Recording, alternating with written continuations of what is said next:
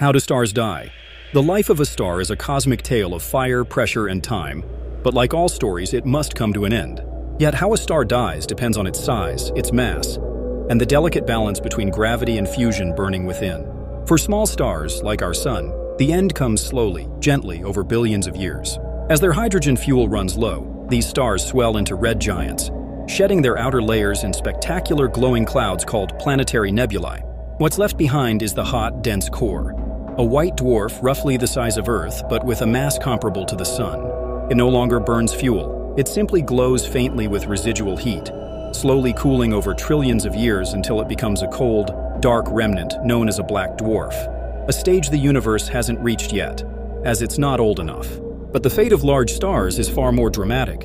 When a massive star, at least 8 times the mass of the Sun, runs out of fuel, it can no longer support itself against the crushing force of gravity. The core collapses in a violent implosion, triggering a cataclysmic explosion known as a supernova.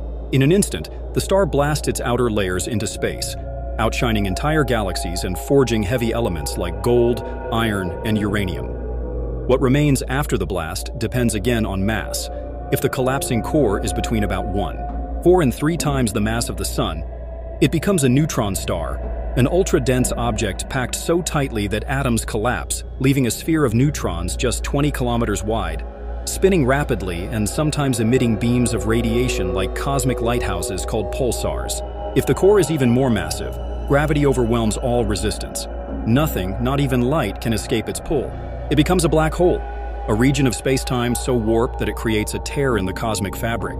Yet even in death, stars give life. The material ejected in their final moments, carbon, oxygen, nitrogen, seeds the galaxy with the building blocks of new stars, planets, and even life itself.